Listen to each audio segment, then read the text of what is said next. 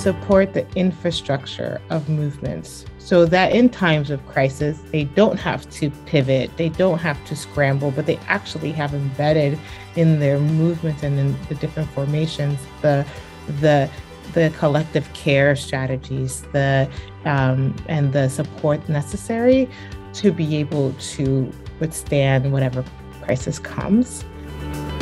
If we want really effective, rapid response in crises, then fund properly outside of crises, because it is the people who live in communities, who understand those communities, who understand the context, who are able to move most rapidly and most quickly.